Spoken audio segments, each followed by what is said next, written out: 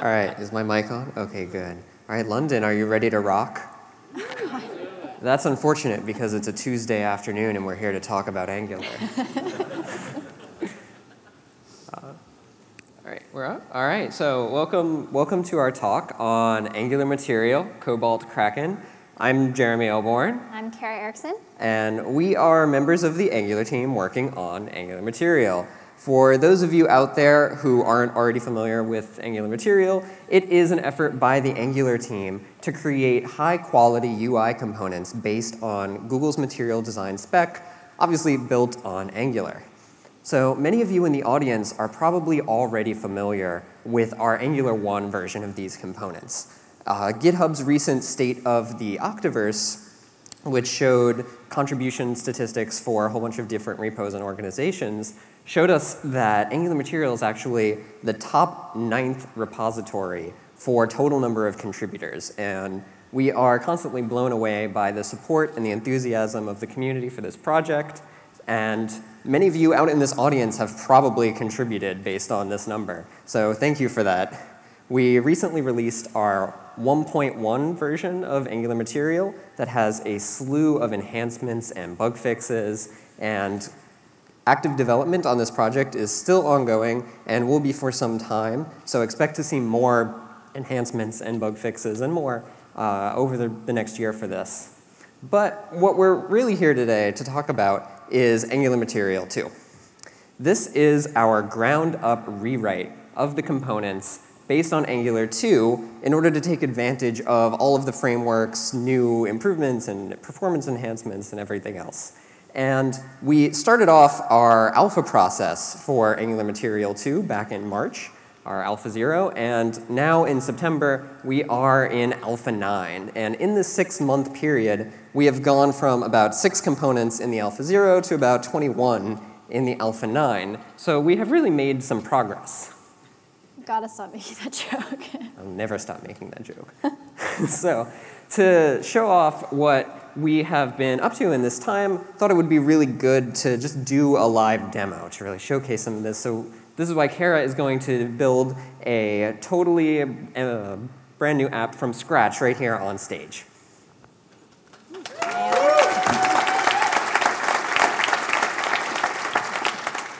I am. Yeah, we talked about that for like earlier. I'm just kidding. Yeah, I've got something prepared. Okay, so I have a project that I've been thinking about for a little bit, and it's called Leashed In. So it's a professional business network for the modern canine. So in other words, it'll help your dog find career opportunities that meet his or her career goals. Well, it's good because I'm tired of my dog not contributing their portion of the rent. It's a problem. So I created an empty repo with the Angular CLI. So all I've done so far is I've npm installed Angular Material and Hammer.js, which is one of our peer dependencies, and I've copied over some dog photos that were on my hard drive. So, let's get started. Yeah, totally empty project, only npm installed. So let's go ahead and add the dependencies we're going to need to get going with this application. So first we're going to add Hammer.js, which Material uses for gesture recognition and handling. We're also going to drop in the Material Design icon font so that we can just add some icons to this application. And we'll also pull in a pre-built theme file from Angular Material that will provide us with all of the core styles and colors necessary for the components. And I also very quickly added some application-wide resets and overriding some of the browser defaults that we don't want. So now that we have our initial setup done, let's go ahead and add the Material module. So we can go ahead and just import Material module. And you'll notice we're bringing in that Material module from @angular/material. This is a change in our latest alpha 9 if you'd been following the project. So we now offer one ng module that gives you all of the components with just one package. Okay, so now that we have this loaded, let's go ahead and start working on the application layout. So we're going to start with a component called MD Toolbar, and we're going to set its color to primary. And that primary color is coming from that pre-built theme we pulled in a little bit earlier.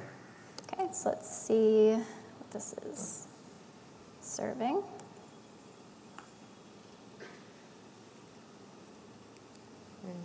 Maybe a couple of moments during this while we're waiting for the web server to refresh. Okay, so we have this nice, lovely purple toolbar, but it would look a little bit more professional if we had a pets icon or something to show this is a real website. So we're going to add MD icon, which is a component that will take the material design font that we loaded and turn this ligature into a real icon.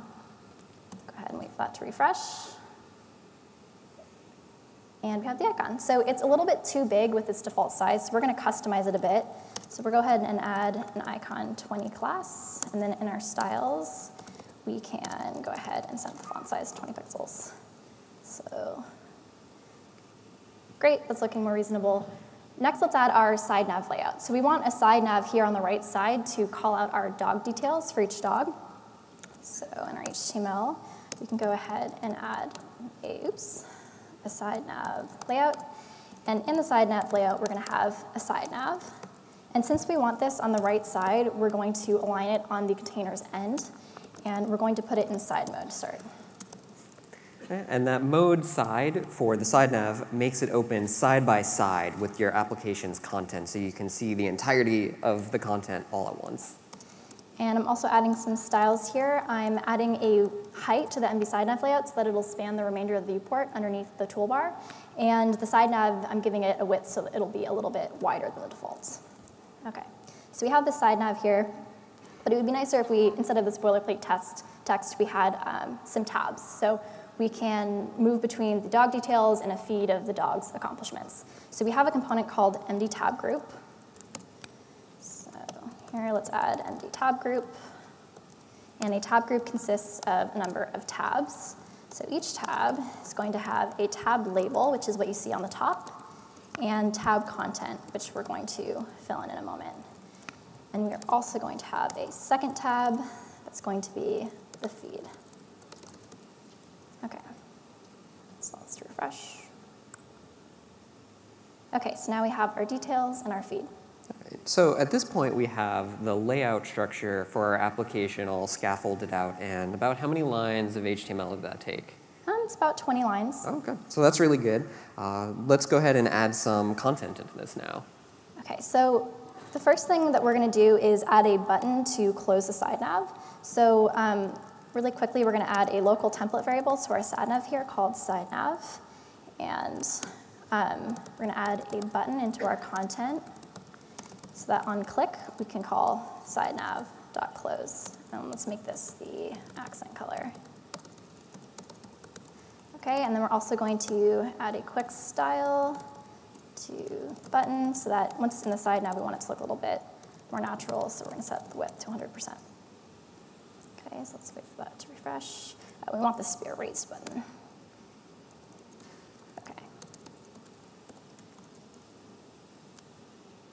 To refresh. Okay, so now we have something that's going to close the side nav. So instead of dog cards this time, what do you think about adding a grid list of dog photos? Oh, yeah, that'll be good. I really like the grid list component.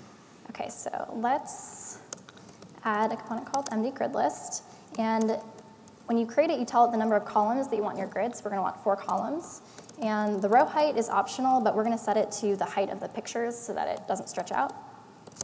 And a grid list is made up of a number of grid tiles. So each grid tile is going to have a dog and an image of the dog. So we're going to take that from our assets folder, .name.png, and then we're also going to have some alt text here for accessibility. Okay, so now we need an actual dogs array to back this. So if we go into our component TypeScript, we'll create an array of dog objects. So this just contains metadata about each dog, like its name and its human, and so on and so forth. And then the last thing we're going to do is, on our grid list, we're going to set a max width so that it won't fill the remaining space in the browser, because we don't want it to stretch since these are images. And we're also going to add margin. Okay, so let's wait for that to refresh. Okay. So some of those dog photos are looking a little bit cut off. Is there a reason for that?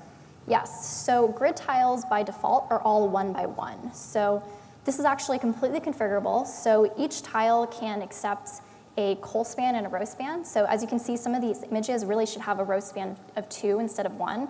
So in our metadata, or our dog objects, we have information about how many rows each dog image should span. So what we can do in our HTML is we can bind each grid tile to the dog's row span.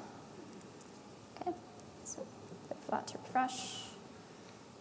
And we have this lovely grid list. All right, that is looking fantastic. Can we, I want to know these dogs' names. Can we put their names on here too?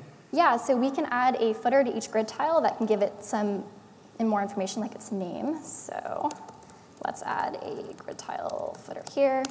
And each grid tile footer is going to have 2 lines, one with the dog's name and one with the dog's human. Let's give this a tag here, human. And then since we're going to be calling out extra details about the dog, let's also add an MD icon here for info. Okay. Okay, so now we can see all of the dog's information. So now that we have this info icon, let's actually make this work. So we can wrap this MD icon in a button, since now it's going to become an action that's going to open the details side nav. And we want to reset any default button styles, so we're going to add MD icon button here too. So on click, we can call a method called showDog, pass in the dog. And in that method, we're going to want to do 2 things. So first, we're going to want to actually open the side nav. So let's add the imports that we're going to need for this. And we already have a local template variable for side nav, so we can just do a viewChild query for that local template variable, and then save it as this.sideNav. And then here, we can call this.sideNav.open. In our HTML, let's remove this opened attribute so that it only opens on demand. Okay, so I think this is still refreshing. Let's wait for it to refresh one more time. Oops. Oh, I think I saved it exactly the wrong time. Okay. Let's wait for this to serve.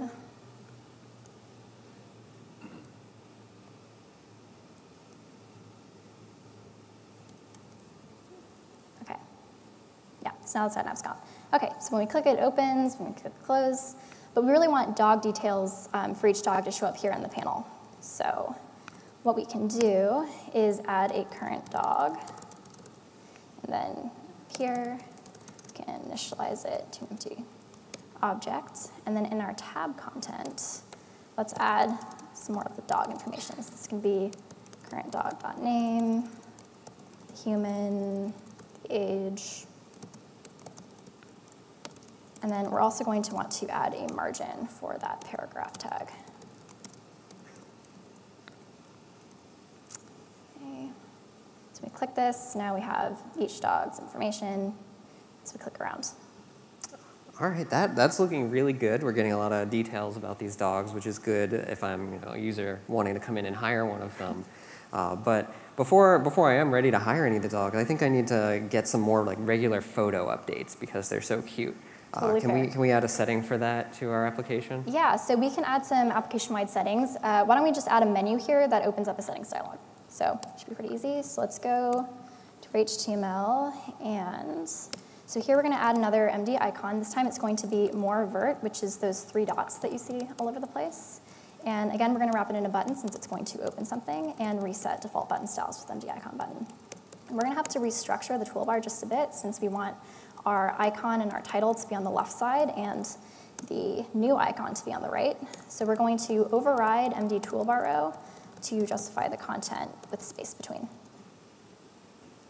So give it a second. And now we have this lovely button, but it doesn't open a menu. So let's add a menu. So underneath the toolbar, we can use the MD menu component. And each menu consists of a number of menu items, each of which is a button. So we're going to have one for settings. We can have one to toggle the theme. We can have one for help. And since this is going to be on the right edge of the screen, we want it to open up to its left, so before the trigger. So we can set the X position to before. The last thing we're going to do is export the MD menu directive into a menu local template variable so that we can pass it in here. Yeah, and you'll notice that the menu component is actually just representing the floating panel part of the menu, which you then just associate with another button in your view that acts as the trigger. So if we look at this here, we have this settings menu. And when you click on it, nothing's going to happen right now because we haven't actually set up the click handler. So let's set up that dialog. So like anything else in Angular 2, the dialog is going to be a component. So let's create a settings dialog. And it's just going to be pretty simple. We're just going to say, would you like dog pics every minute? And then we're going to have a slide toggle here so you can switch that on or off. And then since we're adding a new component, we have to remember to add it to our module definition so that Angular knows about it. And then I'm also going to add entry components here so that Sorry. Yeah, we're adding the entry components because otherwise when Angular is bootstrapping your application, it wouldn't normally encounter this settings dialog because it's not in any of your templates. So putting it here tells Angular to compile it anyway. Okay, so now let's add some of the actual logic to open the dialog. Okay, so the dialog opening is done through the md-dialog service, which we're injecting here. The call to open is very straightforward. You just call dialog.open, pass the component that you want to display, and some configuration options. Here we're sending in a view container ref for this component in order to give Angular some context about how it should instantiate that component inside the dialog in terms of things like dependency injection and Angular's internal state. So you can see, as Jeremy mentioned, I called this dialog.open, and I passed in the settings dialog and the configuration. So let's actually hook this up. So if we go back to our menu, on click, we want to call open dialog. Okay. Let's wait for it to refresh. When we click this, we see a dialog, would you like dog pics every minute, and we have this yellow slide toggle. So this feels pretty feature complete. Is there anything else you want to add, or? Yeah, it does have a lot of features. I'm really almost ready to hire a dog, but I'm not super in love with the colors we're using. Can we change those somehow? Yes, so we can add a custom theme if we want. So why don't we go ahead and do that? So let's create a theme here, then open up the theme. Okay. So our theme definition files for Angular Material 2 are based on Sass. So you simply create a file where you're importing some functions and mix-ins from the library, and then using those to define what your colors are and to import all of the styles. So you can see I'm adding colors here for our theme. I have one for cyan and one for amber. And then I'm passing that into this light theme function so that our backgrounds will be white by default. And then I'm including the Angular Material theme mix-in and then passing in the theme that I created. And this theme definition file is now 10 lines. That is all you need to define the entirety of your theme for the entire application. And you don't have any requirement to use Sass for any other components in your application, just this one theme file. So the last thing we need to do is add this file to the Angular CLI.json so that the CLI also knows that to watch this file. Yep. And the Angular CLI knows how to compile Sass out of the box, so no additional setup is necessary for this. Okay, so we're rerunning ngserve with our new file. Okay, let's refresh this, and now we have cyan and amber. All right, so those are really, really pretty, beautiful, vibrant colors. But I generally like dark themes for my applications. Can we have like an alternate dark theme? Yes, we can. So you're by no means limited to one theme in your application. If we go back to the theme file, you can create as many themes as you want gated by CSS classes. So if I create this dark theme class, I can start passing in another set of colors. So here we can do a dark pink. We can do, for our accent color, a moody blue-gray. And then for our actual theme, we're going to pass it into the dark theme function, which makes sure that the backgrounds are actually black instead of white.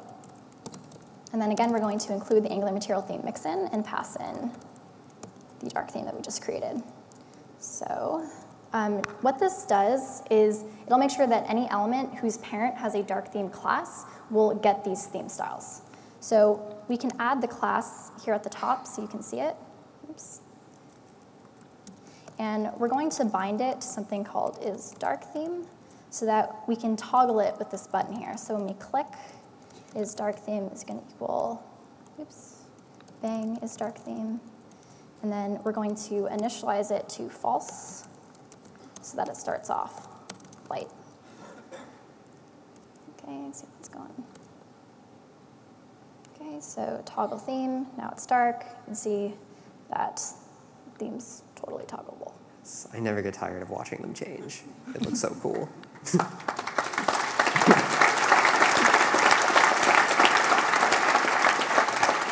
All right. You picked a good time to applaud because that's all we have for the live demo. So everything you saw here on stage today is available in our Alpha 9 release, Cobalt Kraken, which just totally coincidentally came out last night at like 9:30 p.m. And so that's where we are right now with the project. You might be wondering, what are we working on next? Where are we going? So we are working on getting to a beta release state by the end of this year, so before 2016 is over. And we have a lot of work that we're going to be doing leading up to that and then after it. So we definitely have some more components we need to add. We've gotten pretty far. We have around 21 components right now, but there's still more to go. We are definitely going to be working on more polish and stability for what we already have and adding additional behaviors that haven't been implemented yet.